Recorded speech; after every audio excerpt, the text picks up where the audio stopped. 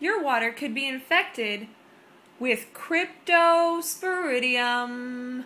So,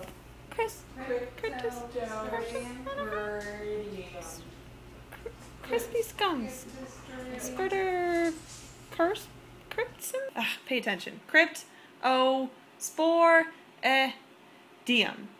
Cryptosporidium is a protozoan parasite that has caused rising concerns due to its infections and contaminations in water supply, usually enters through the feces of infected animals.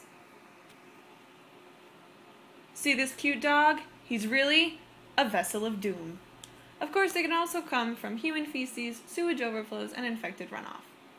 Cryptosporidium starts off as an oocyst in the intestinal tract, and when it exits through feces, it matures into a parasite and causes diarrhea.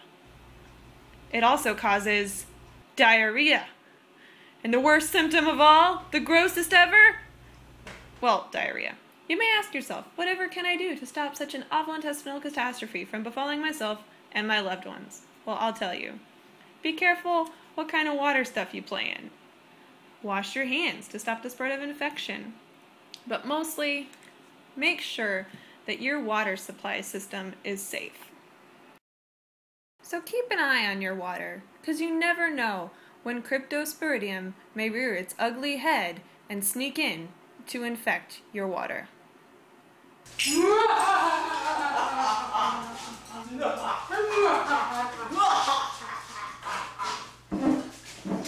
So now, it's up to you.